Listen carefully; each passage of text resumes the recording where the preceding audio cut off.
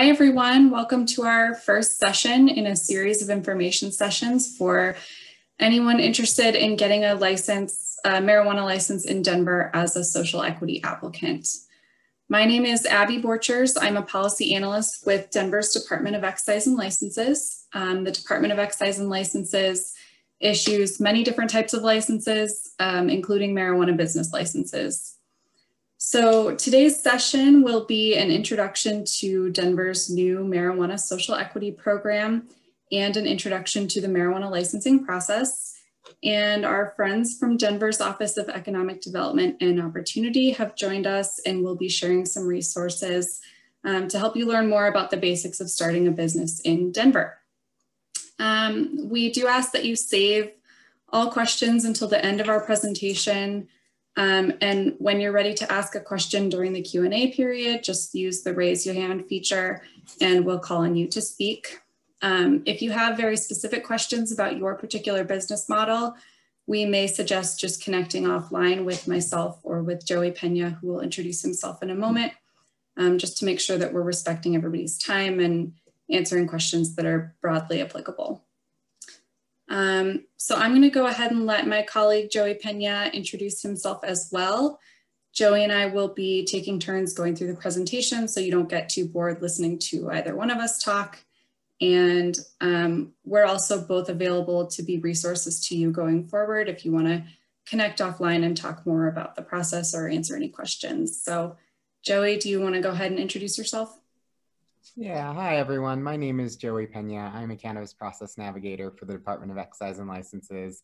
I see a lot of familiar names and faces, so I'm glad to see everyone here today and everyone connecting. I think we have some good information to share tonight, and know that just over the next few weeks and months, we're going to be continuing to do this kind of programming so we can share more valuable information with you.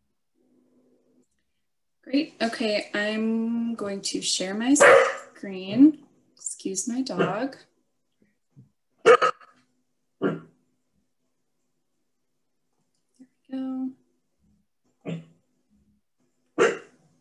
Okay.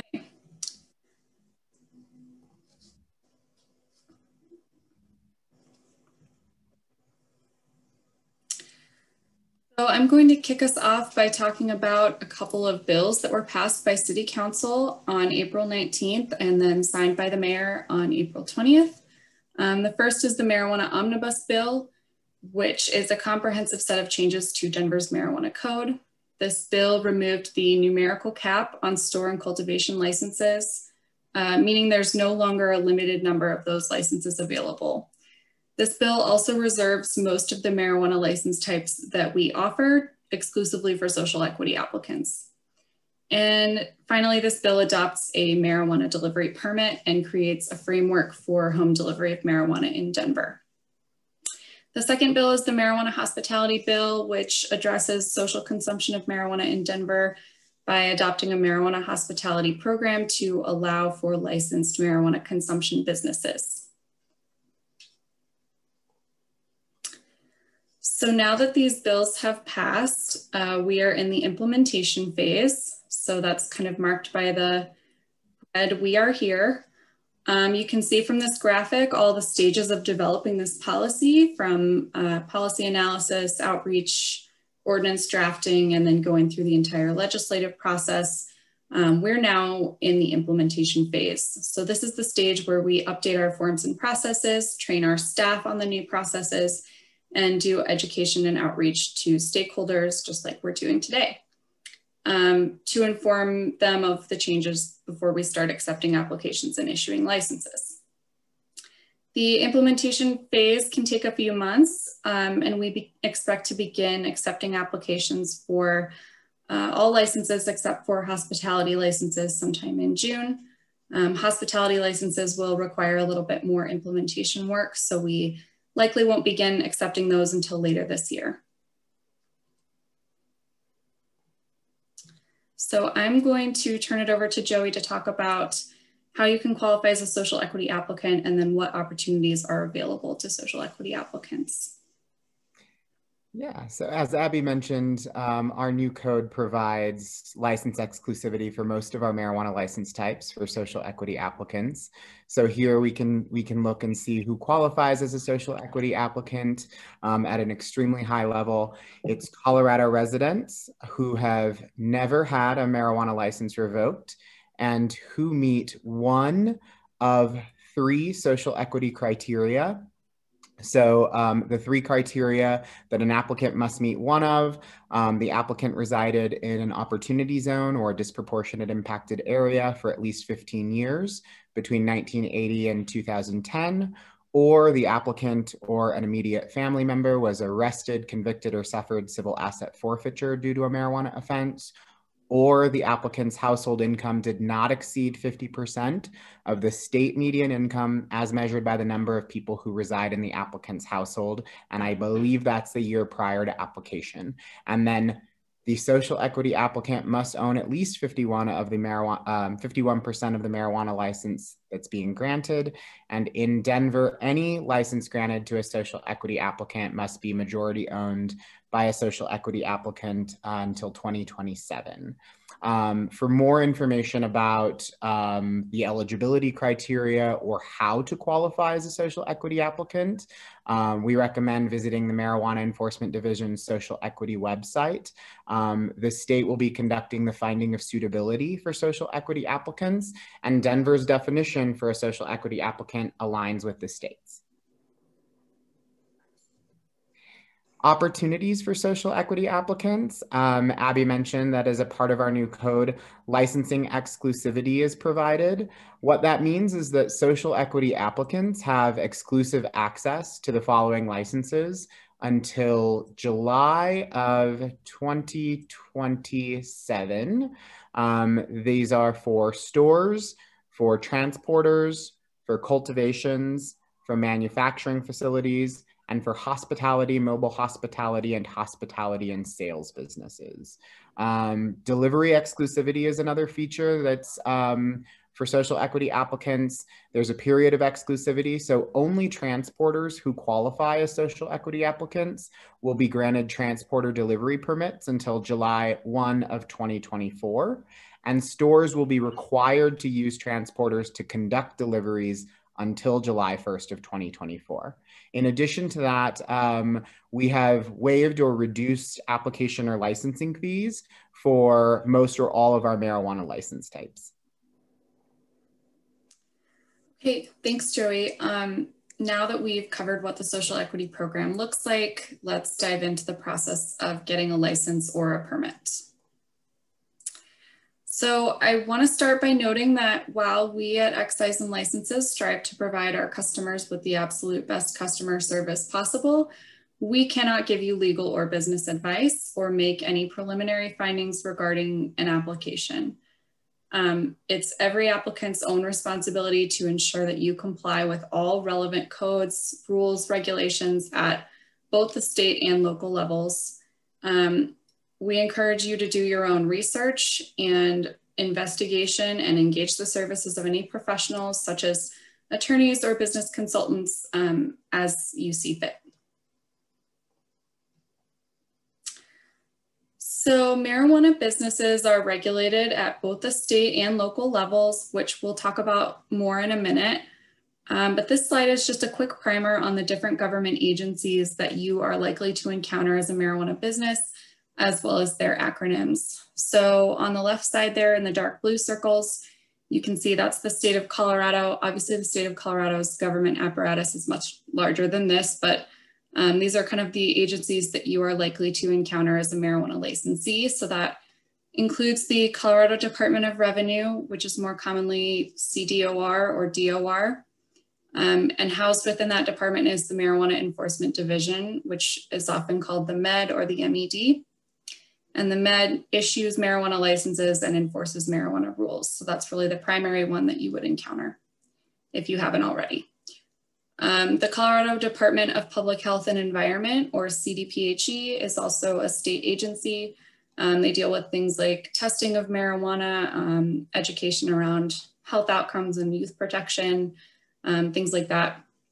The Colorado Department of Agriculture, or the CDA, deals with things like industrial hemp and pesticides for marijuana cultivation, among other things that I'm sure I'm missing.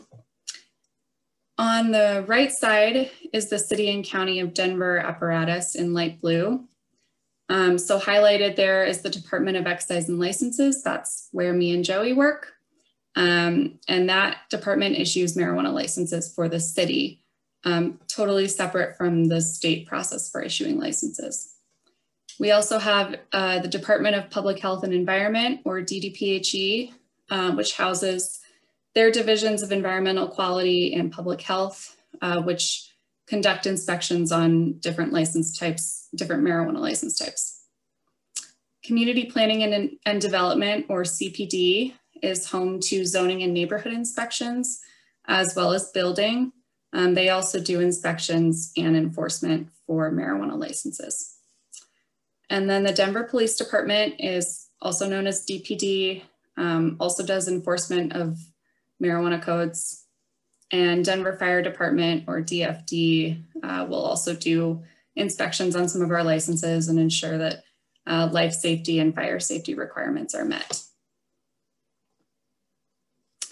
So like I said before, marijuana businesses are regulated by both the state and the city.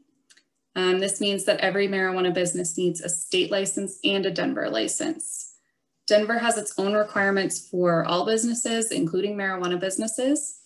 These include zoning, building, life safety, public health, and other requirements that businesses have to meet in order to get a license. So these requirements protect the health and safety of you, your employees, your customers, your neighbors, and that's why excise and licenses won't issue your license until all of those requirements are met and all those inspections are passed. Sometimes local regulations differ from state regulations. So Amendment 64 provided for local governments to make their own rules regarding the time, place, and manner in which marijuana businesses are operated. So if a local rule differs from a state rule, the stricter rule applies. So for example, state rules limit the retail value of marijuana in an enclosed delivery vehicle to $10,000, but Denver's limit is $5,000. Since $5,000 is stricter, this is the rule that applies in Denver. Okay, let's talk about the different licenses and permits you might need depending on the type of marijuana business that you want to run. I'll start with a disclaimer that every business is different, and that's why you have to do your own research and consult with a trusted professional if you need to make sure that you're getting all the licenses and permits that are required to do the activities that you want to do. But this is a general breakdown of what licenses you need to do different activities. Also note that the blue stars indicate those licenses that are exclusively available to social equity applicants. So if you want to sell marijuana to consumers, you may need a retail marijuana store license if you want to just sell marijuana to people 21 plus in the quantities listed there on the right. If you want to sell marijuana to consumers and also allow them to consume the marijuana on your licensed premises, you would need a retail marijuana hospitality and sales license. This allows you to sell marijuana to people ages 21 plus in smaller amounts and allow them to consume that on the premises. If you want to operate a licensed premises, which when I say licensed premises, we're talking about the building where your business is operated, and allow consumers to consume marijuana on the premises, you may want to get a marijuana hospitality license, which allows you to operate a premises where consumers 21 plus can bring their own marijuana from home to consume. So no sales are allowed by this license type. You may also want a marijuana hospitality license with a mobile premises. This is similar. It allows you to operate a mobile licensed premises such as a tour bus or a shuttle where consumers can bring their own marijuana to consume, but again, no sales on this model.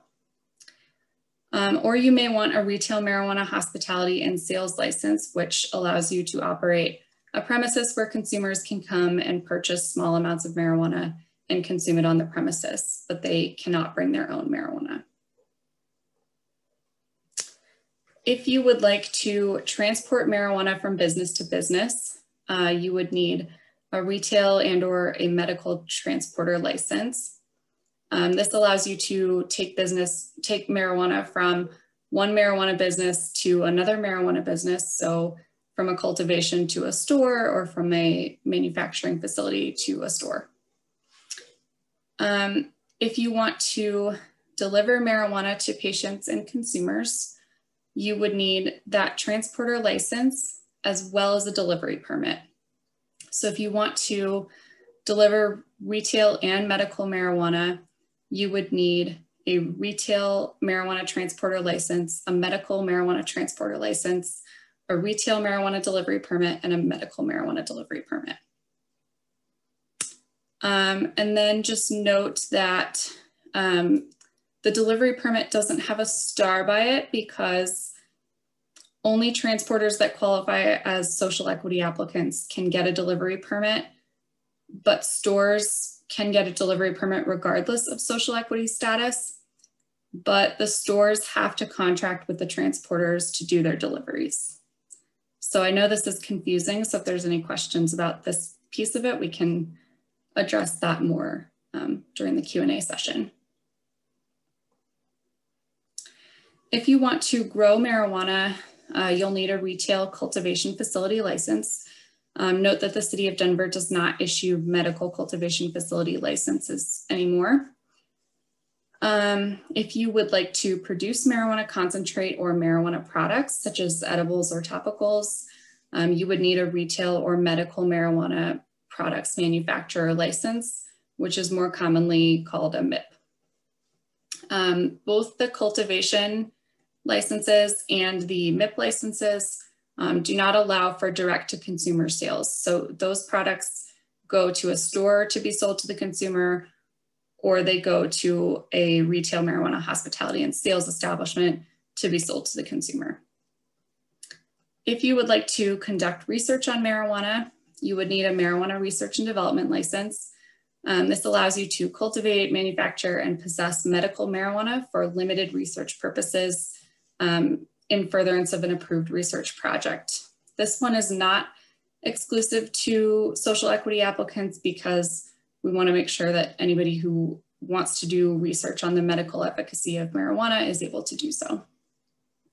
And then if you want to test marijuana, you would need a retail and or a medical marijuana testing facility license. This just allows you to accept samples of marijuana from licensed marijuana businesses and then perform tests for potency, contaminants, and other required tests.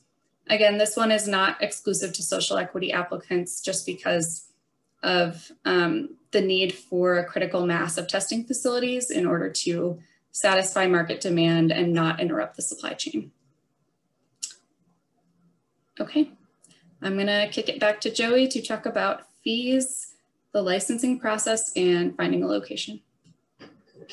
As we said at the beginning of our conversation, one of the features of the new marijuana code is that we have reduced or waived fees for social equity applicants. So you'll see in the column on the right-hand side that the application fee for most of our marijuana license or permit types is waived. And where it's not waived, then for retail marijuana businesses, for example, the first year license fee is waived. So we have reduced or waived fees for social equity applicants. The MED has a fee schedule for all state fees. So just note that everything that you would see here is a city fee only, and that there are also state fees for any of these corresponding applications. And we're going to post these slides on our website after this. So there will be plenty of opportunity to go back and review. And this is an example licensing process. So I want to start by saying that this is going to evolve over time. A part of the reason that my role was created with the city was to look at ways to identify process and policy improvements. So this is an example of a licensing process as it would exist today. And some of this changes a bit because obviously every business has a unique situation, and it would be difficult to say that every step of the way is going to look exactly like this. So below is just an example of a licensing process for an individual social equity applicant who has never held a marijuana license and is seeking a license for a retail store. So that's a critical to this kind of example because we are going to talk about hearing requirements at some point in this process. So when you see over on the left-hand side that the applicant, this starts with the applicant applying to the MED for a finding of suitability. That includes the verification of the applicant's social equity eligibility. The approval for that can take up to 120 days, but anecdotally, what we've heard is that the MED has been processing these rather quickly and has been doing a really wonderful job at prioritizing applications for findings of suitability for our social equity applicants. They have been really wonderful partners to us in this process and answering our questions. So the applicant will submit that finding of suitability, and then they will receive a finding of suitability that designates them as an owner SE license. That is when the owner has been found suitable and has their social equity eligibility. At that point, in general, the applicant can begin to identify a location for their business. In this case, we're talking about a retail store, and they ensure that that meets all of Denver's location and zoning requirements. And at the time of application, will have to provide proof that they will possess the premise by the time the license is issued. So that proof of possession of premise would look something like a lease or a deed or a letter of intent. The next step in that process would be that the applicant would submit their new license application to the MED. State approval for that can take anywhere from 45 to 90 days. And the MED during that time is sending a copy of that new license application to Denver Excise and Licenses. Excise and Licenses is reviewing the application to determine whether the applicant is eligible to apply for a marijuana license in Denver. And then we will notify the applicant if they're eligible to submit an application for a Denver marijuana license. The applicant can then submit a completed new license application and pay the required Denver license fees. At the same time, and kind of anywhere throughout this process, the applicant can be working through the necessary permitting processes with community planning and development. So that's going to be your zoning use permit, your building permits, your fire operational permits. Anything that may be necessary to become operational can kind of be happening concurrently while you're applying for these license applications. Excise and Licenses then reviews the application.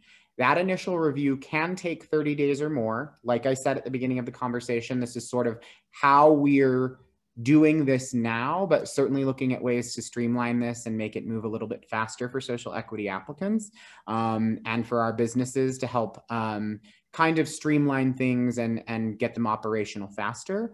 But looking at this, this is when we would do a proximity review and where the community,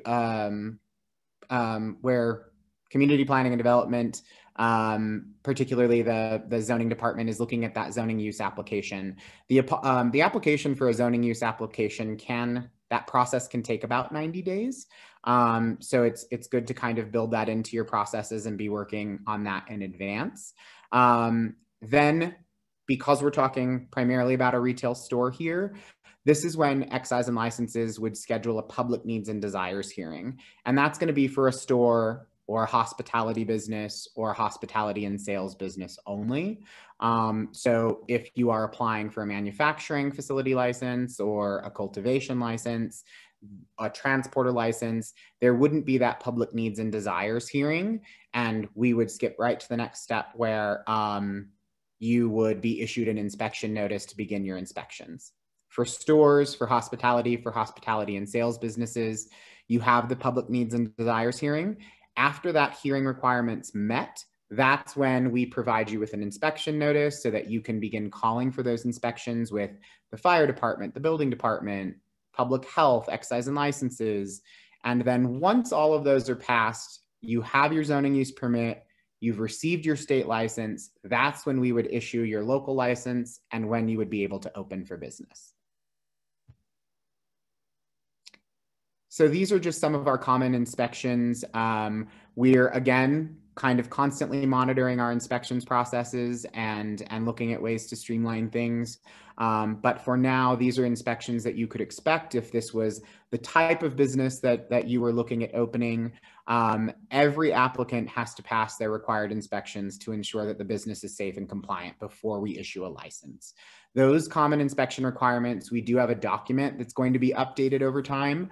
And then we also have ways to learn how to schedule those inspections. But in general, what you'll see is that there are quite a few departments where they have a real vested interest in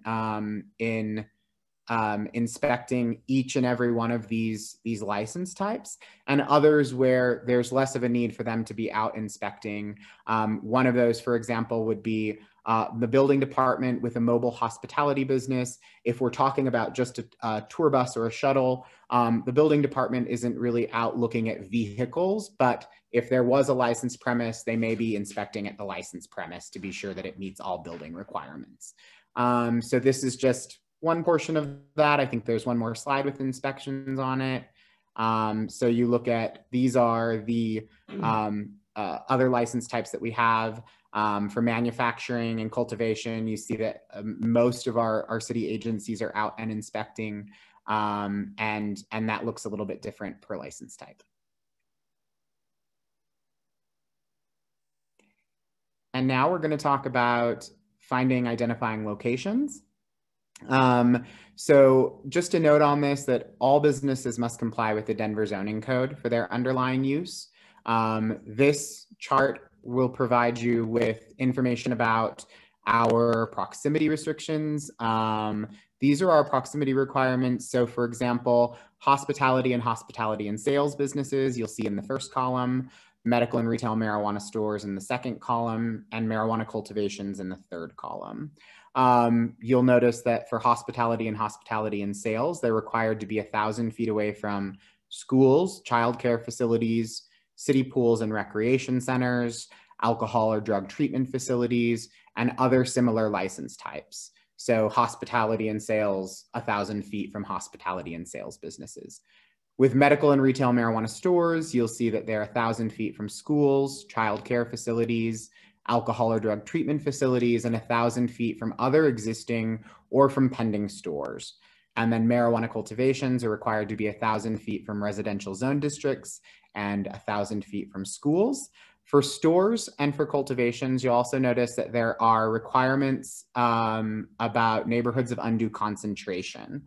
So medical and retail marijuana store licenses cannot be issued in a neighborhood of undue concentration for stores only, and marijuana cultivation facility licenses cannot be issued in a neighborhood of undue concentration for marijuana cultivation facilities only. We will be sharing more information at the end of this week about those neighborhoods of undue concentration. So we are going to talk about this a little bit later in our presentation. It is really critical that everyone is signed up for our industry bulletin so that you're receiving up-to-date information about this. But we will be sharing those neighborhoods of undue concentration. Two more notes on this slide. At the bottom, you'll see that there are different methods of measuring for certain facility types. And all of this you'll find more information about when we release a facility guide later this week, which is a good segue, I think, to the next slide, where we do talk about our marijuana facility location guide. We are currently updating that with zoning information and information about our proximity restrictions for all of our license types, as well as the neighborhoods of undue concentration where stores and cultivation facilities may not be located. You can also use Google Maps to take a preliminary look at a location. You can measure distance to prohibited locations nearby with Google Maps. It is not going to be 100% accurate, but it may give you a very good idea of some of the obvious non-starters that may be within 1,000 feet of an intended location. Finally, you can contact marijuanainfo@denvergov.org for a preliminary non-binding proximity check. At this time, while we're waiting to release the neighborhoods of undue concentration, and while we're working through that implementation phase where we're updating some of our processes, we are not currently conducting preliminary non-binding proximity checks, but we will begin that process again in a few weeks. So you can be reaching out to marijuanainfo@denvergov.org to request that. Finally, some location tools that may be helpful to you. A list of pending marijuana applications can be found on the Denver Open Data Catalog. Like Abby said, we're going to be sharing these slides on our website, and there's going to be a recording of this presentation as well. But each of these will be linked to, for example, the Denver Open Data Catalog, so you can look for those pending marijuana applications. There's also a list of proposed applications for medical marijuana center and retail marijuana stores, transfers of location that you can ask for if you email marijuanainfo@denvergov.org. So again, you would just be requesting pending transfers of location for marijuana stores by emailing us. There is a list of active Denver child care facility licenses that can be found on the Denver Open Data Catalog as well.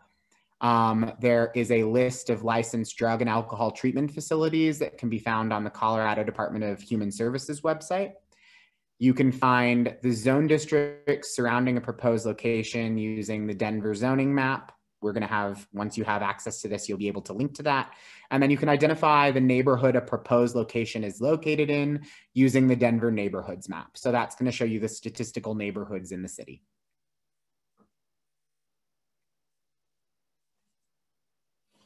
Okay, thank you, Joey. I'm just going to go through a few notes of caution. Everybody is probably aware of this, but it's worth noting that marijuana remains a Schedule I drug at the federal level, meaning it's federally illegal. So this can pose some unique challenges for marijuana business owners and employees. These can include difficulty accessing capital through traditional means, such as a traditional bank loan, limited options for banking, credit card processing, payroll, and other business services. That doesn't mean they don't exist. It just means you might have to search a little bit harder for them. They might have waiting lists, things like that.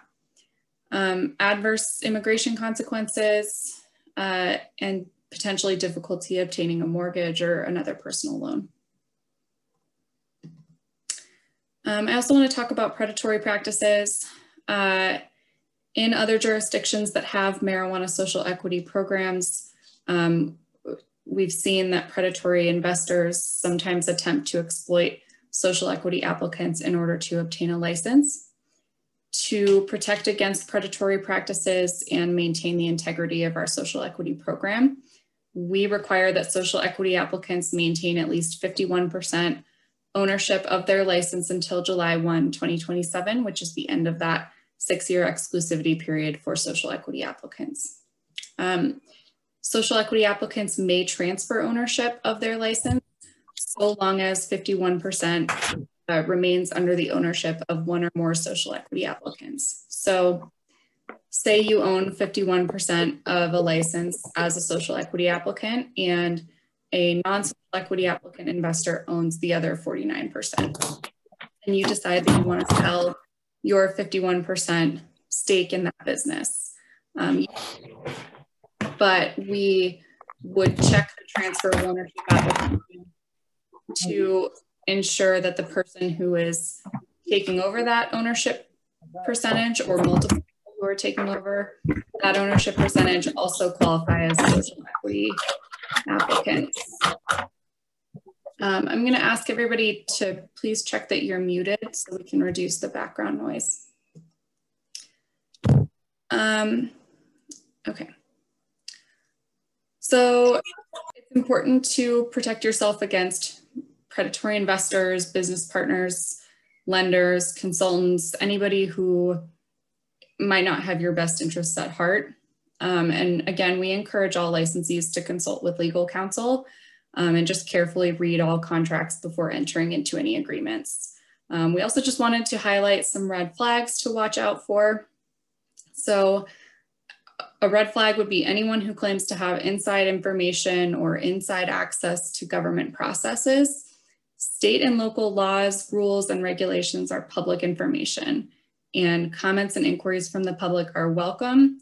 If someone is offering to send you an application form and then cash a check from you, that application form is free for you to access online, or you can email us and we'll send you that form for free. So just be sure that if there's information about state laws and rules and applications, all that stuff is online and it's free to access.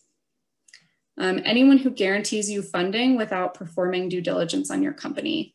Legitimate investors and lenders will perform some level of due diligence on your business to understand your business model, any risks, and its potential for success. Anyone who guarantees you a license is a red flag. There is no cap on licenses for social equity applicants in Denver. So like I said before, there's no cap on store and cultivation locations anymore. And there's not a limited number of licenses of any type available for social equity applicants. So anyone who qualifies as a social equity applicant may apply for a license. All applicants have to meet the requirements for licensure, and that determination is made by the city and by the state, not by any private third parties. Another red flag is anyone who tries to pressure you into making a quick decision or tries to discourage you from consulting with an attorney. This is something we saw in markets like Los Angeles, where they had a time-based lottery system for issuing licenses, and people felt that they needed to rush into a quick agreement to get those licenses. That's not the case in Denver. Parties on both sides of the transaction should have the time to perform their due diligence, consult with an attorney or another trusted professional, and make a decision about entering into that agreement.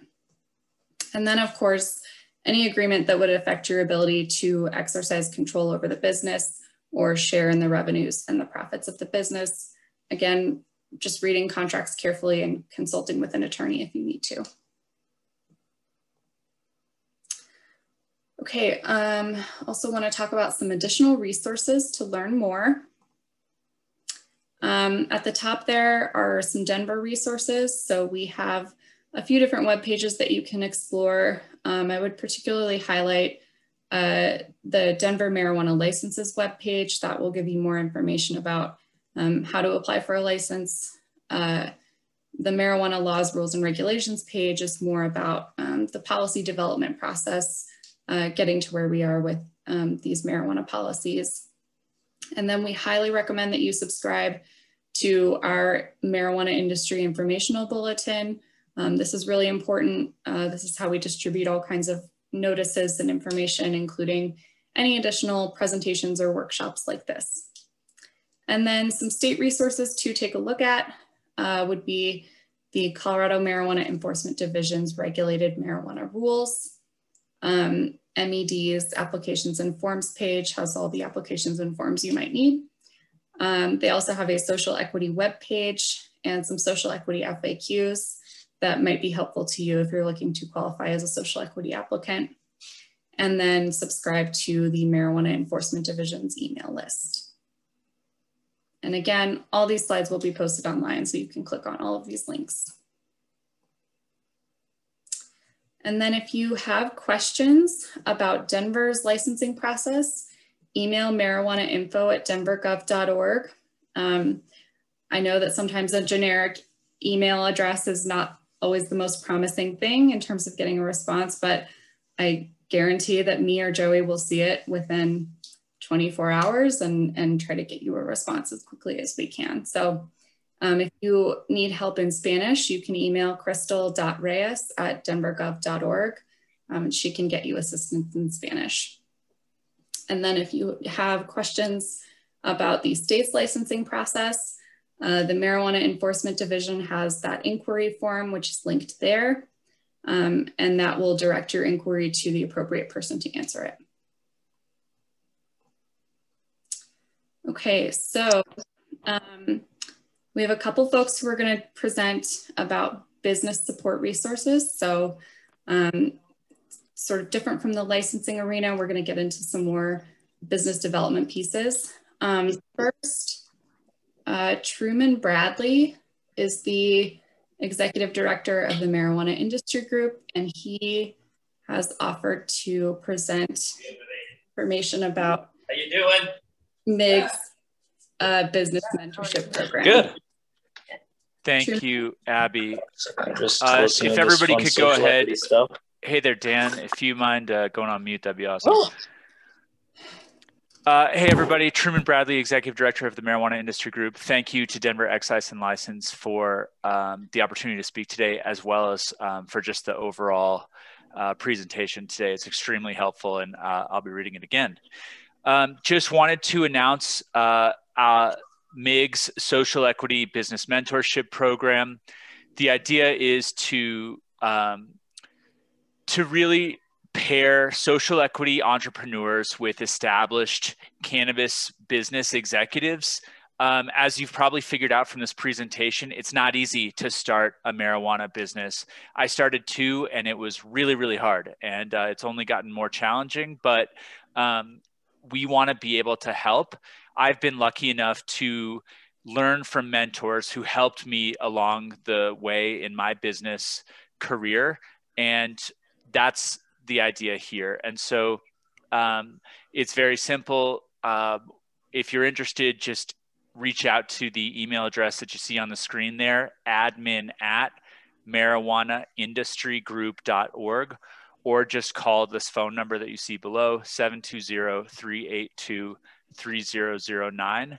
And what this is, what you're signing up for, and we've got a limited number of folks who are willing to do this, but the idea is to have a commitment where you and a cannabis business executive, we pair you up for 6 months, and you agree to meet once a month, either virtually or in person, depending on your level of vaccination and comfort. And, these people will just provide guidance, for whatever questions you may have as you navigate the process, whether it's the licensing, which is sort of being talked about now, or your business plan, or all the million decisions that you're going to be making. And that's really it. So I would encourage you to do this. I think it will be something that will be really helpful for you, and looking forward to meeting you and working with you and pairing you up with the right person. So thank you to Excise and License. Thank you so much, Truman. This sounds like a fantastic program. And I think that mentorship from experienced cannabis industry executives is going to be really valuable to social equity applicants. So excited to see people participate. Okay, I'm going to stop sharing my screen and let our friends at Dido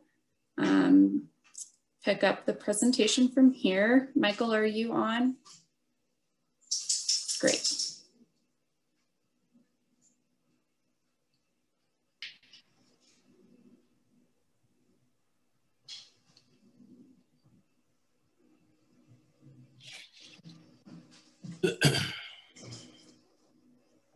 All right, can everybody hear me? Sorry, I started sharing my screen before I unmuted myself. I couldn't find the mute button. Thanks for the presentations, pretty thorough process of walking everybody through this process. And Truman, kudos to you for stepping up and offering the mentorship piece of it, because that's certainly one of the biggest pillars for success, is being able to be paired up with a mentor, especially with somebody with industry expertise in what you're trying to create. So my name is Michael Beavis. I'm with the Office of Economic Development and Opportunity. I'm the Director of Innovation and Entrepreneurship for the city. So what I do all day, every day, I have the great pleasure of teaching people how to create and grow and scale businesses. So any industry, in any sector. And I'm just going to walk you through a very high level overview of some of the resources that our office provides, mostly all free of charge. And I just want you to be aware of some of the things there and how to get in touch with us when you're ready to kind of explore and move your business forward. So this is a presentation that we talk about. So I oversee an entity that we call the Commons on Champa. So it's a public-private partnership agreement between the city of Denver and the Downtown Denver Partnership. And it's basically free co-working space. So you can come in, use free Wi-Fi, get free coffee, free programming, a ton of resources in there. And we still, even though we've kind of been shut down as a result of COVID, we're still offering all the services that we typically run out of that facility in a virtual capacity. So I'd highly encourage you to get kind of plugged into what we do there. This is Carrie Singer. She's one of my colleagues in the Office of Economic Development and Opportunity, and you'll see her face around there and or behind the scenes with a lot of the programming that we offer there. And so here in the colored slides area, you see a lot about what our group does. It's kind of broken down into a handful of different groups. So business development is the area that I'm concentrated on, which is primarily focused on business attraction and retention. So again, we want to connect you to the resources that you need in order to be successful and grow and build a thriving business here in Denver. So these are some just, again, very high level overview of resources that are available through our office. So we can help you with the business planning process. We can, from a full-blown business plan to a lean canvas model to, just key topics and subject matter expertise on how you're going to market this business once you build it and grow it and scale it and get customers. We can connect you to a lot of the legal resources and or mentorships or consulting groups that Abby was talking about earlier to help you kind of make sure that you're going down the right path with how you're building your business. So we refer to the Commons on Champa. We say, if you're starting up, you start here. And the idea is that we can then kind of get you plugged into all the resources that you need in order to, move successfully through the industry sector that you're doing. So again, here we talk a little bit about financing, and I'm going to talk about that a little bit later. So we have these toolkits here. We have toolkits in a variety of different languages. We can get them customized in other languages. If that's something that you need on there. One of the most valuable things that we offer there is one-on-one business advising, or something that we call advisory hours. So you can simply go online and you can book up to an hour time, again, free of charge, with a subject matter expert from our office in a particular industry sector, which I'll talk about a little bit later. And then again, we can point you in another direction for some additional advisory support outside of our office, if that's what makes sense for you. One of the things that we help support with is things like workforce, like how are you going to hire and train and build staff that you need to run a successful business in that space. And we have a ton of additional resources and support for women, minority-owned businesses, and just businesses that are kind of being built up and grown in key areas of Denver where we want to see some growth and opportunities there. I run a program called Scale Up. Scale Up is what I refer to as a post-accelerator program. So I typically work with CEOs and founders of companies they typically have raised some money. They typically are generating revenue about $2 to $3 million or less, and they're just looking on how we break into kind of middle market territory, so 10, 20, 50 million categories. So the point here is that we have the resources to help you at any stage of what your business is at. And then we have some global efforts here as well for businesses that are looking to expand outside of the Denver area. So we do offer some financing programs and some micro loan programs. This is not something that we would be able to offer for this particular industry sector, because a lot of the funding that comes from this program comes from federal dollars. So as Abby was talking about earlier, with some of the restrictions, and while the state and the local governments are in support of this industry, federal governments are not yet there. But there are opportunities, and I do have a long list of resources that are providing funding in this particular area, and some banking resources as well. So again, we'll just get you plugged in to where those resources exist. I would imagine that Truman's resources as well have some good experience in this area as well. Okay, so again, Commons on Champa. So we're located in downtown, right on the corner kind of 14th and Champa. So it's kind of right across the street from the convention center. Again, typically prior to COVID, we were open 8 to 5, Monday through Friday kind of thing. And you could walk in and again, participate in advisory hours, which you'll see some pictures here, as well as programming. So we offer programming out of there, something called Co-Starters as an example, which is a 9-week-long early stage kind of pre-accelerator program for businesses that are just starting up. They need help writing a business plan. They need help communicating their message, identifying their target audience, et cetera. And so while this is an industry as an example, the marijuana industry is starting to become obviously a flourishing business in the state of Colorado, and there's a lot of competition. There's a lot of ways to position yourself so that you can still capitalize on all the potential that's there in the industry. So we have permanent offices up on the second floor. Carrie and I do, and we're typically there on a regular basis. But again, in COVID times, we're doing everything virtually, and you're certainly welcome to reach out to us directly and talk about this. So this is a list. Again, I don't want to bore you with the list, but this is just, again, a very high level overview of only a small portion of what we offer in the way of helping support businesses as they grow and scale throughout that. A colleague of mine, Joanne, if she's not on the call today, she will be with us again on Thursday. She has some additional resources that she works with small businesses in the area as well. Again, just kind of what we would refer to as kind of wraparound services to make sure that you are supported and you're able to access the information that you need in order to be successful. As you can tell from the presentation, it's quite daunting and there's a lot of steps in the process, and we want to be here to help you navigate that process is really what it comes down to. Again, these are some of our partners that we work with in support of that. Many of these partners on this slide are in support of the marijuana industry and can offer some additional support, where you're going to run into some of those exceptions here in the lending institutions, because again, a lot of them are supported by federal dollars. But again, we have resources available that can connect for you for financing opportunities there. Just some pictures of the space when there's people in it. We have conference rooms.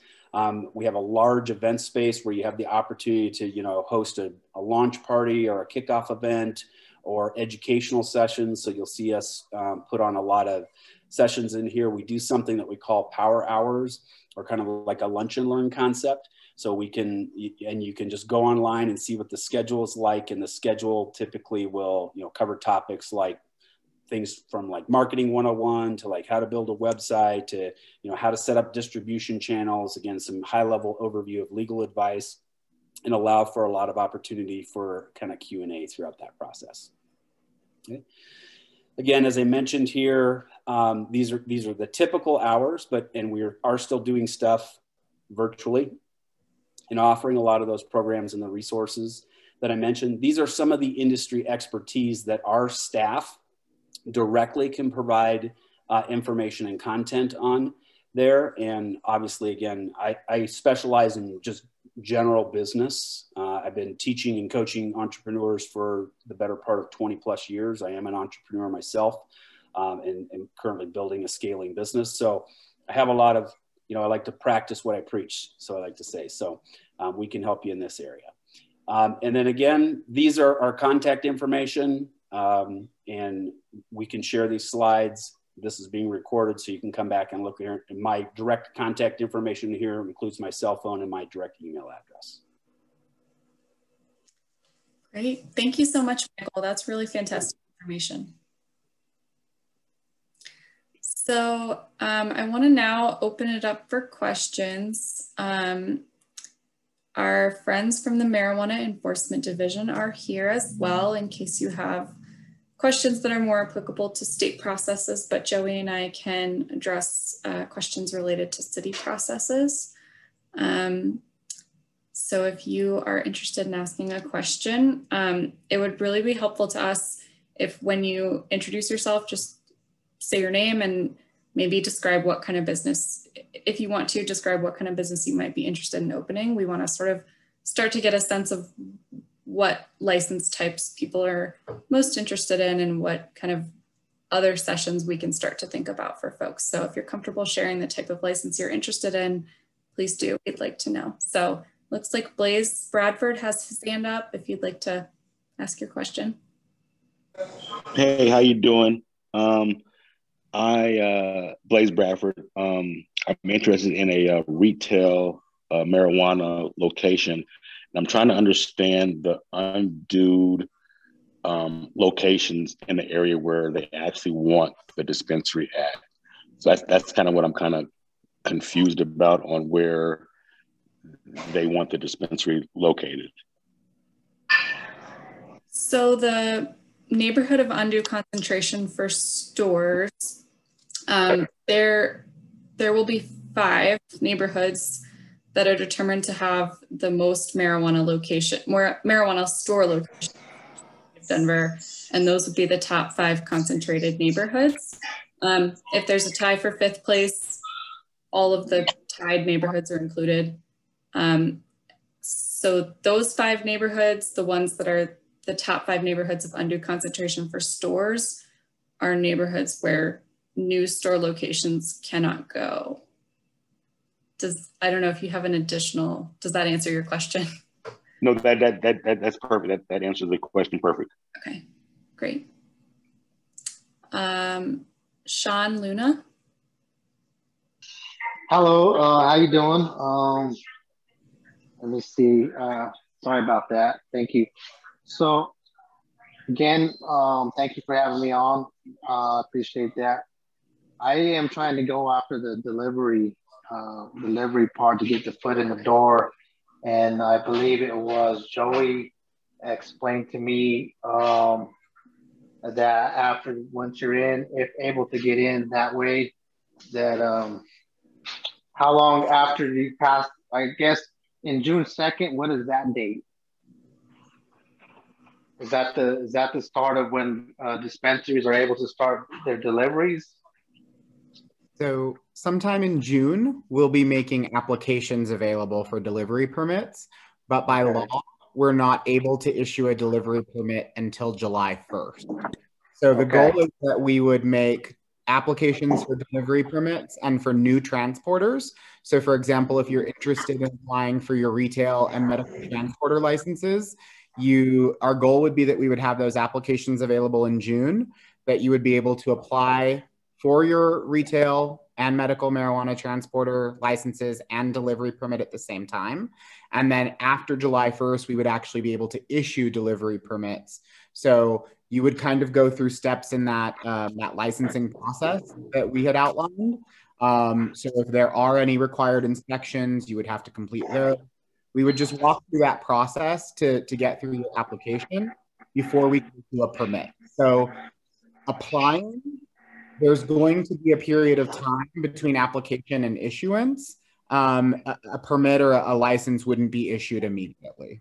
No, that's what my question was going to, was after all that process. So let's say a 3 or 4 or 5 month timeline between the dispensary can actually start delivering.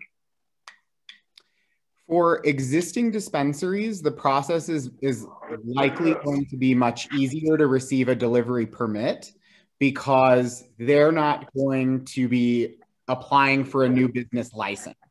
So what the goal would be is that that existing dispensaries would be able to apply for a delivery permit and have that delivery permit very quickly after July 1st, so that when our first transporters are licensed and able to begin making deliveries, they can partner with those stores to conduct deliveries from there on. So by the end of the summer kind of deal?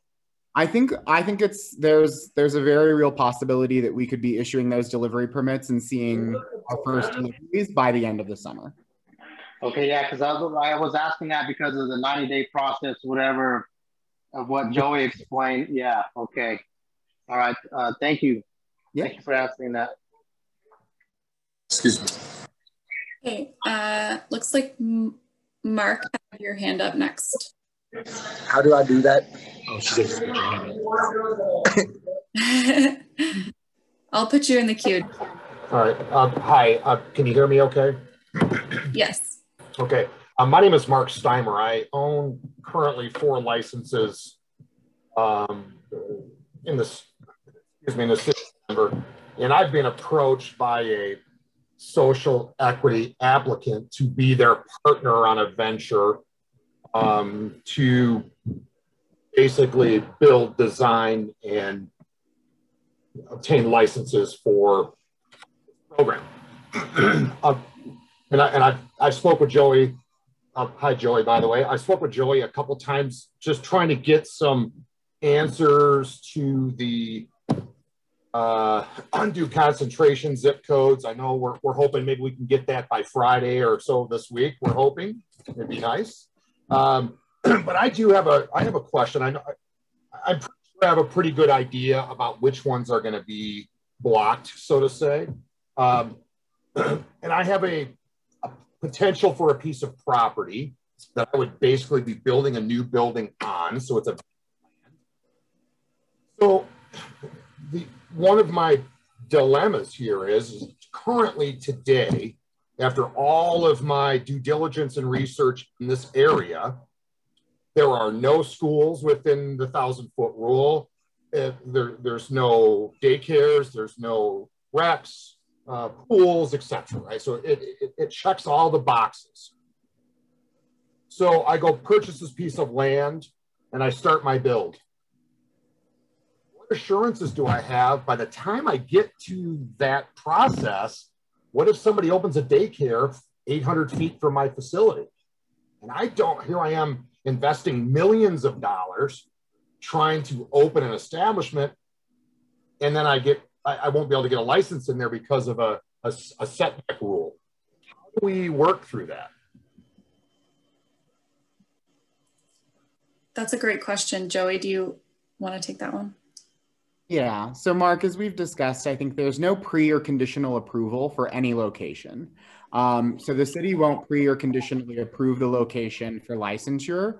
What you would have to do is submit an application. It would have to be reviewed. The location would have to be reviewed for proximity. And then we would schedule that public hearing.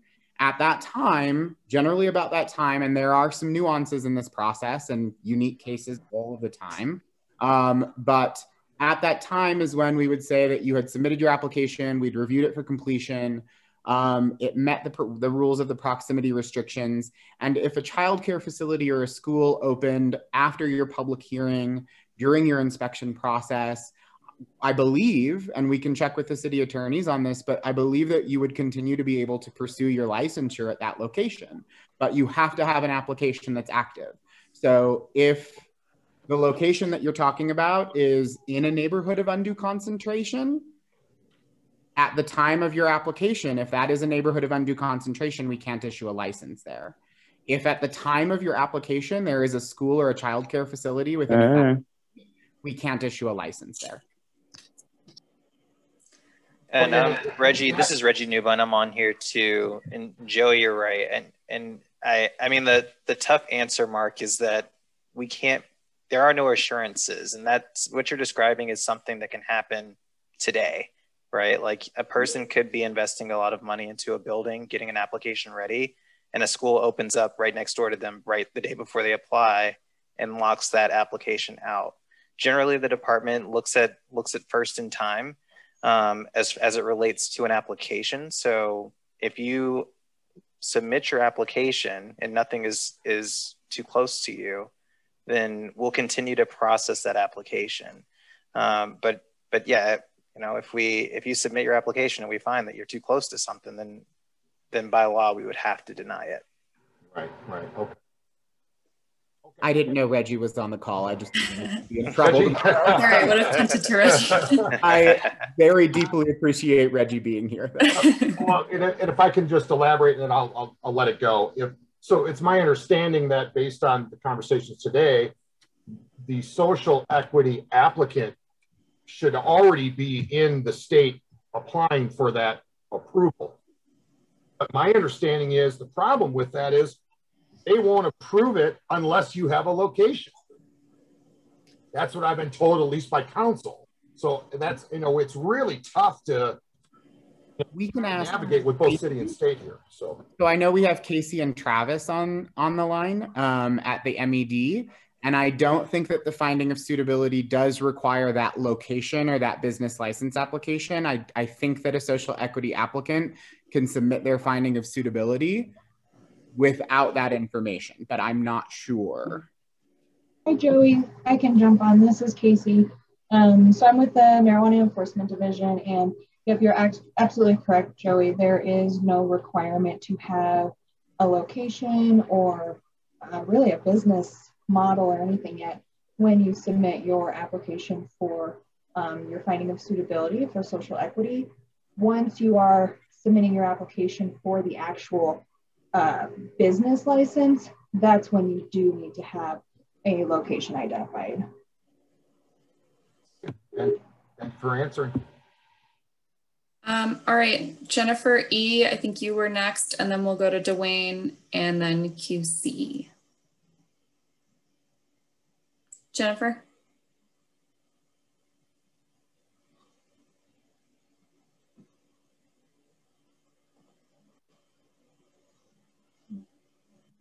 Jennifer, you are muted. Okay, we'll come back to Jennifer. Dwayne, do you want to go ahead? Hey, what's going on, guys? What's up, Joey? You doing? Dwayne, Petra Lounge. I pretty much had a similar question to Matt about licensing. I put in my owner suitability application this week and pretty much moving forward. My main question, will the hospitality license be available June 1st for the city of Denver? Or should I kind of base my application on something similar to that the state is?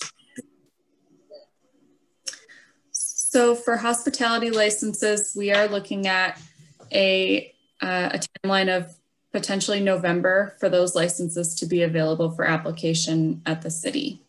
That's because we're moving all of our license applications online. And so in the meantime, we have some manual processes we can do for licenses that exist currently, but for those hospitality licenses, they'll be part of the online process. And so they require a bit more implementation time and a bit more training for our staff and for our inspectors. And so we are looking at a tentative timeline of November for those licenses to be available. We have we have guidelines for properties like security requirements, things like that prior to that? Yeah, so we are aligning with the state's rules for marijuana hospitality establishments for the most part. So I think the best place to start is reading the state rules for marijuana hospitality businesses. Those security requirements, we're aligning for the most part with all of that.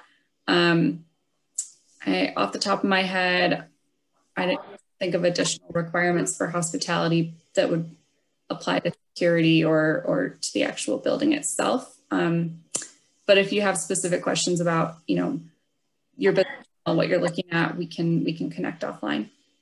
Yeah, I already have blueprints and stuff made. I've been here 3 years, so I want to look at kind of more the economic and space development for my area as well. So great. But thank you. Well, reach out anytime, Dwayne, and we can connect. We can get an hour on the books or something and talk about any other questions you might have specific about, security stuff. Yeah, because I know I need to work on like this just basic zoning and stuff with you guys to kind of be prepared for that timeline. So I definitely want to have everything, my ducks in a row like 3 years ago. Sounds good. Okay. Thank you. Thank you. Jennifer, are you ready to ask your question?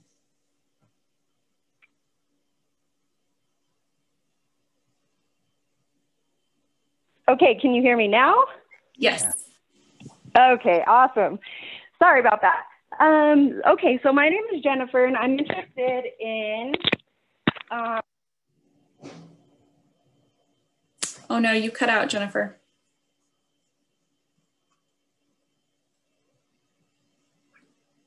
Ugh, we lost her.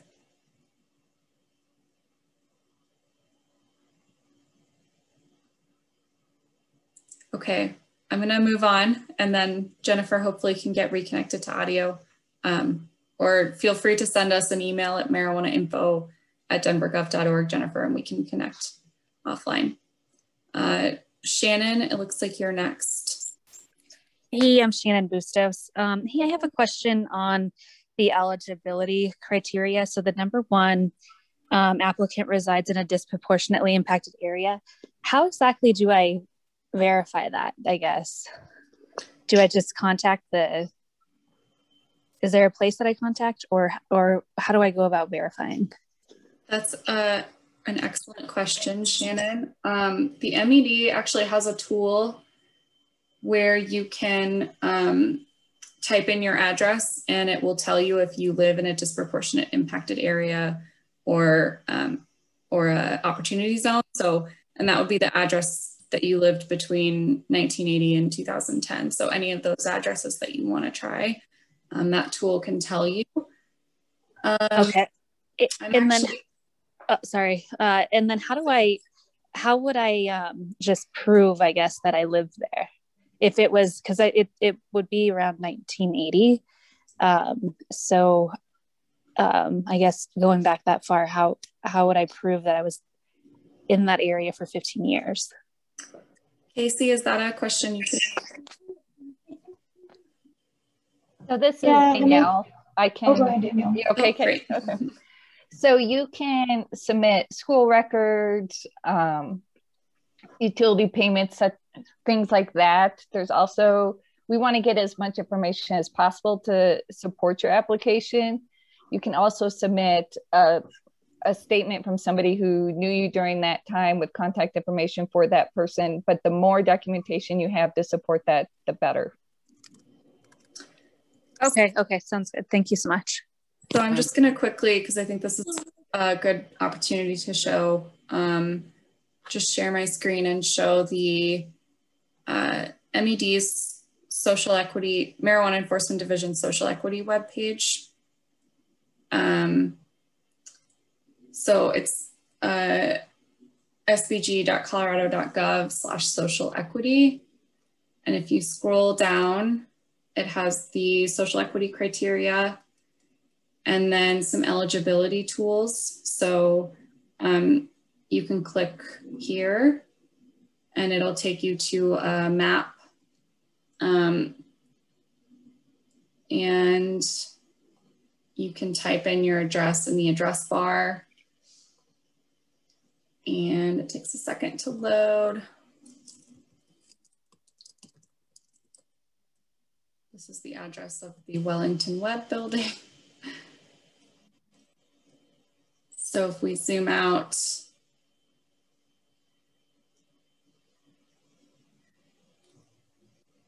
it should show that that's in a, I think, disproportionate impacted area. Abby, just one note on that. If you click on those on the top right corner on those 3 pieces of paper, that's the layer list. And I think you can check the opportunity zones as well, because I don't think the opportunity zones pre-populate. Let's see. It's not. So if that comes up, I think in general, I think the map auto checks the disproportionate impacted areas, but not the opportunity zones. And then Shannon, I just sent you an email with a link to this webpage. Okay, thank you so much, Joey.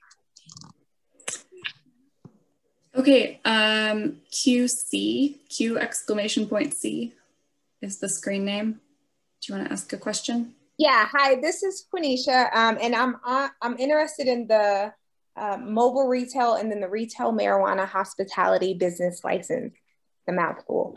But with that, I'm just wondering, with us pairing with the people who are already in the cannabis business, like, what is the buy-in for them? Like, I know you went through all the red flags, like be alert, be like, don't let these people take advantage.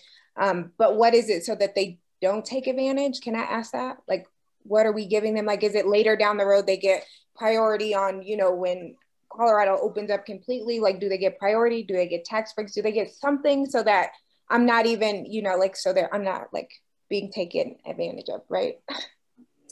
That's a good question. So if I'm understanding correctly, you're asking what's the incentive for an existing marijuana business to invest in a social equity business or partner with a social equity applicant? Yeah. So that's a great question. I don't want to speak on behalf of the industry, so I might punt to Truman if he's willing, but there's no formal incentives from the government side other than that social equity applicants have exclusive access to licenses for stores, transporters, manufacturing facilities, cultivations, and then the hospitality and sales licenses. And so, and also the exclusive ability to do deliveries for stores. So in your example, you're interested in a hospitality business potentially. If anyone in the marijuana industry currently would like to expand their footprint into the hospitality sector of this industry, they would have to partner with a social equity applicant to do that. So I guess that's sort of the natural incentive, is that if you want to expand your footprint in Denver anymore as an existing business, you would have to do that by investing in a social equity applicant's business. And then the terms of that agreement are private terms of an agreement. So whether that's that the business gets to put their brand on your business, or there's sort of a co-branding effort, but you're the actual owner of the business and in control of it. There could be other arrangements in place, but I think there's no formal incentive, there's no tax credits or anything like that. It's more just that licensing exclusivity piece. So I don't know if Truman wants to jump in. I don't want to put you on the spot, but. Yeah, no, I'm happy to. Thanks. Appreciate that. And QC, good luck with your business. I think it sounds awesome. I think there are a lot of reasons why businesses will be interested in partnering, both existing cannabis businesses as well as just straight, financiers, entrepreneurs, people who may not have the know-how or are capable or interested in putting in the sweat that you're going to be putting in. I mean, business relationships form for a lot of different reasons, right? There's time, there's treasure, there's knowledge, there's all of those different things. And so, who knows, maybe it's a mobile tasting room for lots of different, businesses who need exposure, right? It's really hard to do marketing in this industry. And so, there's a lot of different reasons why both existing players might be interested in partnering with you, or whether it would be kind of a new person coming in, right? And that's up to you in terms of, what each person brings to the table. And, a lot of business relationships work out and some don't get off the ground because people can't agree. But, I think it sounds like you've got a lot going on. And so I definitely wouldn't sell yourself short. Nice, thank you. And my last question being, so you went over how the transportation and delivery with the dispensaries, they're going to get their license. It will open it up for the people holding the license. So how do I don't know, I guess like you're not a fortune teller, right? But like, how do I know that people are not already monopolizing on the fact that like dispensary A already knew this was coming, so they've prepared a team of people who, you know what I mean? Like, how do we know that we're not getting locked out just so it looks good on paper that we applied and they already had their team? If you could answer that, I don't want to be like, crazy.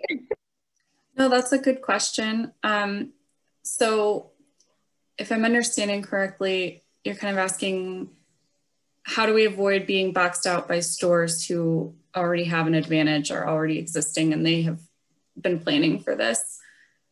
I think the answer is that that's a tough question. I think the idea behind the policy is that stores will be able to get their delivery permits and hopefully get them soon, because the delivery permit allows them to supply product to the transporter to deliver to consumers. So there has to be stores that have delivery permits in order for transporters to take product from them to the consumer.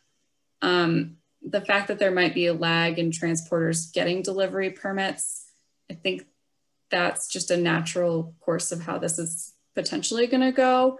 But once there's kind of a mass of transporters that have delivery permits, I think there will start to be contractual relationships with the stores, and then the stores supply the product and the transporters deliver it. But the idea behind the policy was that for the first 3 years, only transporters can do those deliveries for stores. So the stores can't do their own deliveries to consumers until July 1st, 2024. So hopefully that incentivizes them to work with transporters to do their deliveries for those first 3 years.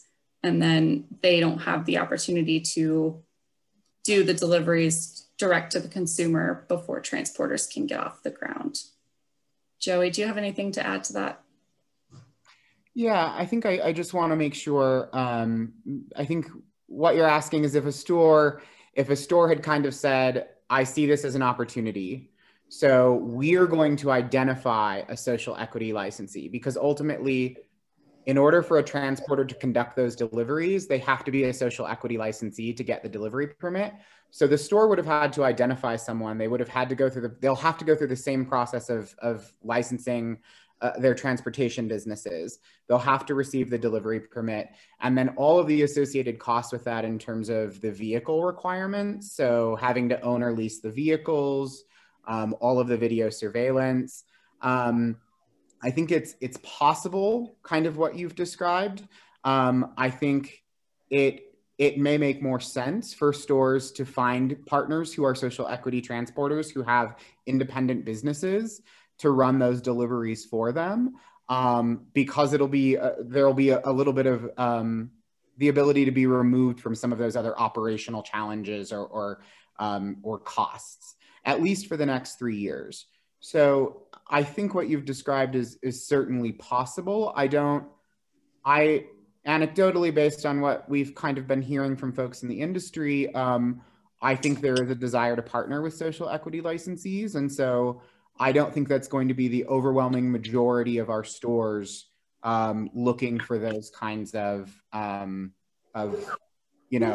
alternative paths to delivery. And I think, or from my experience, I work with a few dispensaries now, and I see a lot of dispensary owners that I know personally looking within their company, because everyone understands the social equity owner has to own 41%, but they are targeting people that are in the industry that fit the social equity platform to kind of offload some of those training costs and things going forward. Thanks for that perspective, Dwayne. Jose, I think you're next. Yeah, sorry about that. My name's Antonio, actually. It's my son's Outlook.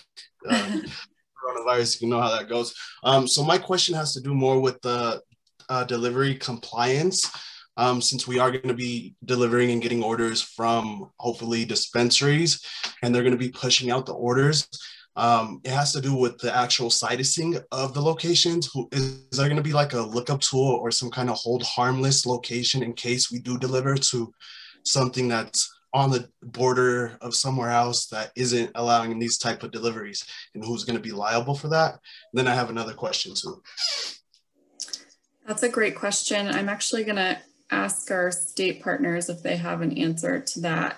The question just being, how will delivery businesses sort of know if they're delivering into an area that's potentially off limits, like a college campus or boarding a Parker or something? Exactly. Sure. Yeah. Into a jurisdiction that doesn't allow delivery. This is Casey again. We've definitely discussed it, but we don't have anything in place right now. I can make note of it, and we can definitely talk more about it with our leadership team to see what we can do to assist that issue to not be an issue. No, perfect. That works out. And then my second question is there a cool down period for, because I used to work at the state not too long ago, and I was in a enforcement position. Is there a cool down period before I can actually apply for my licenses? There's no cool down period on our side, so we wouldn't be looking at anything like that. I think that's just something that you might have to check on with your former employer and just make sure that they don't have any sort of cooling off period, but it's not something that we would be looking at. Perfect, thank you. Ari? Hi, thank you. The State Social Accelerator Program, I didn't hear that mentioned at all on this call. I don't know if there'll be a separate call on that. Will that be taking effect in Denver as well in the beginning of June, or will there be a delay around that? Is that something that's going to be happening in Denver as well, the accelerator program and applications around that for businesses to partner with social equity applicants? Yes, so we don't have a particular Denver accelerator program. There wasn't really sort of a local licensing piece of that. So it's really just more of a state program, but if you were to have somebody who wanted to open an accelerator business within an accelerator endorsed business or as a separate premises, they would still have to apply to the city for that type of business license. So it's not a specific accelerator store license. It would just be a typical store license that would go through our normal processes. So we would be able to do a store within a store, let's call it accelerator in Denver, by going through the normal process. A store within a store, or a cultivation within a cultivation, or a manufacturing facility within a manufacturing facility. Reggie, I think to the extent that it would be allowed by state law, is there an allowance for the shared premise model of the accelerator program?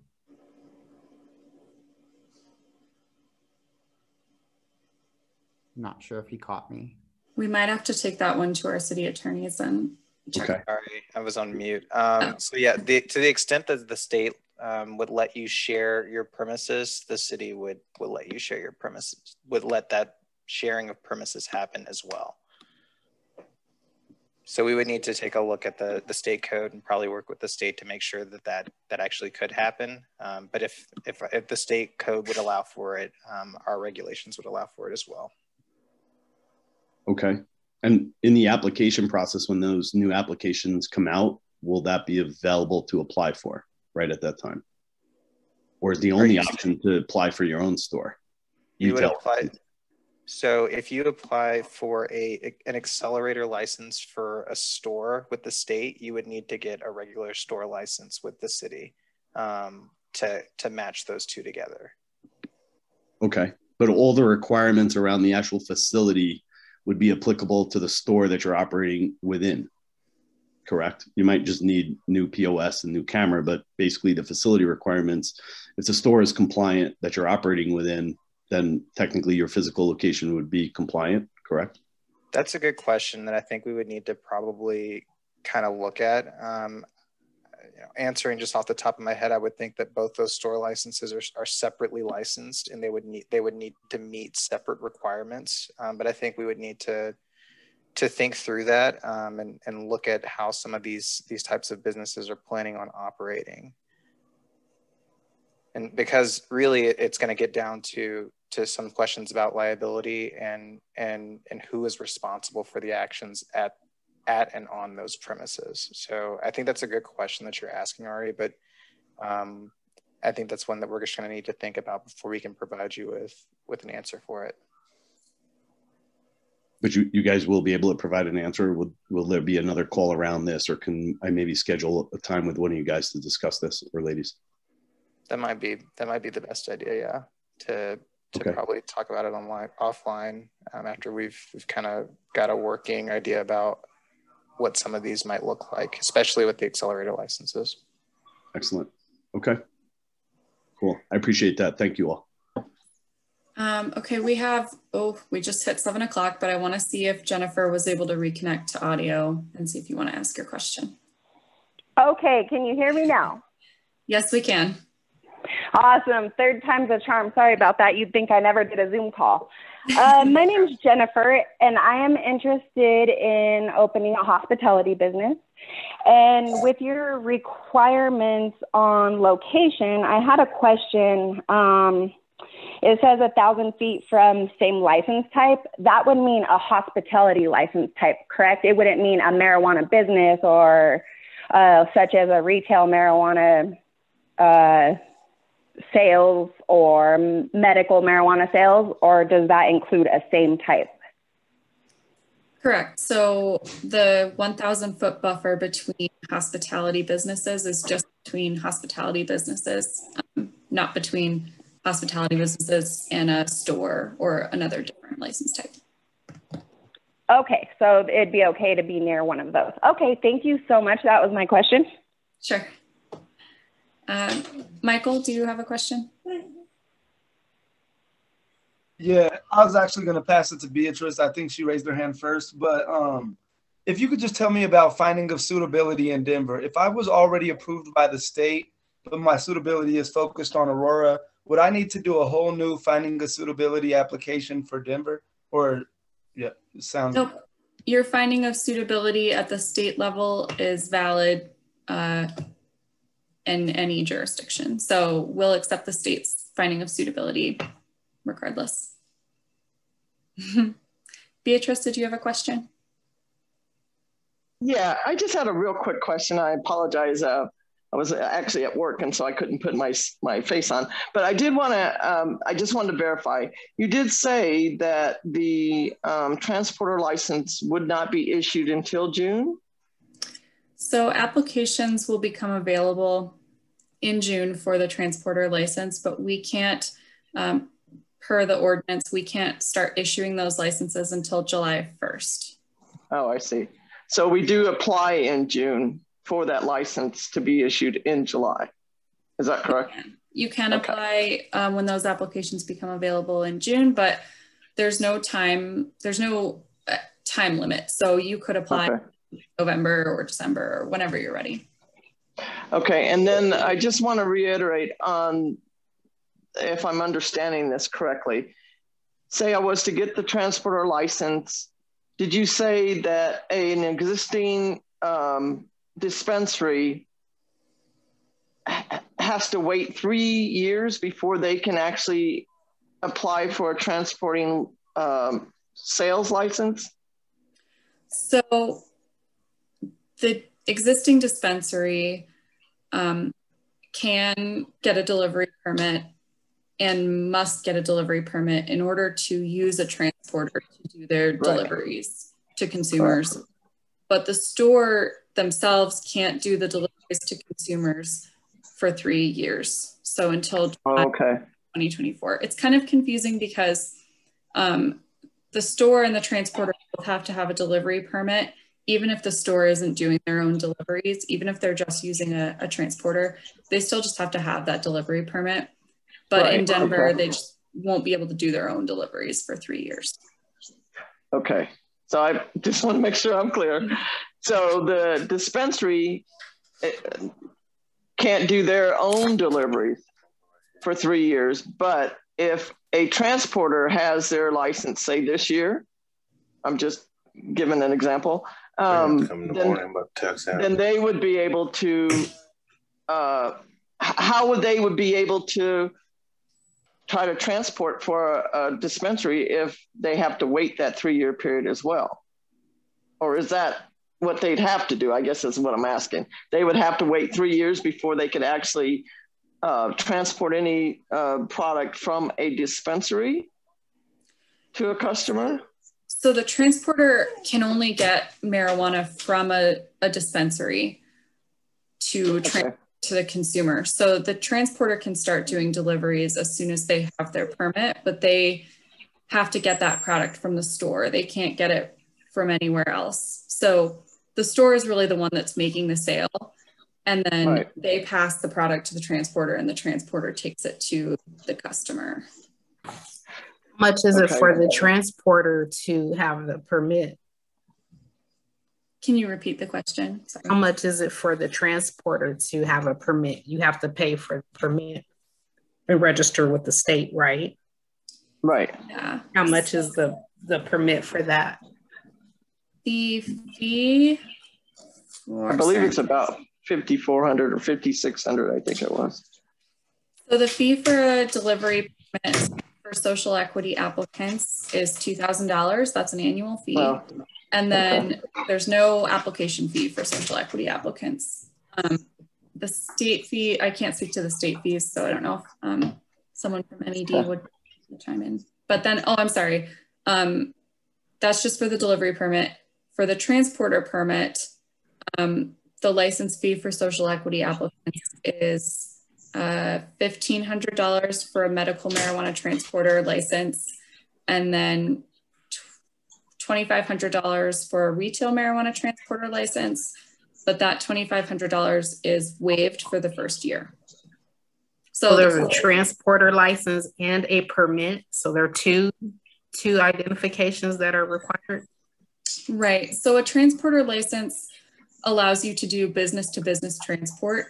But then if you add a delivery permit on top of it, you can do business to business transport, and you can do delivery to marijuana consumers. Okay, thank you. Okay, so I think I understand. Thank you. You did answer my question, or it did get answered. That I appreciate that. Thanks. Great. So we are 6 minutes over time, so I'm going to go ahead and close out the meeting. But thank you all so much for attending. It was great to see some familiar faces and some new faces. We're really excited to get this program up and running and continue to be in contact with you all. As I stated before, if you have questions about your specific situation or just additional questions that come up after tonight, please reach out to marijuanainfo@denvergov.org, and that'll get your message to either Joey or myself, and we can connect offline. And this recording and the slides will be posted online sometime soon, and we're having another information session on Thursday at noon. So if you have other folks who might be interested in attending, or if you want to sit through our presentation one more time, you're welcome to on Thursday. So thanks. Thank you as well. Have a great evening. Thank you. Thanks so much. Thank you very much. Thank you. Thank you. Good night.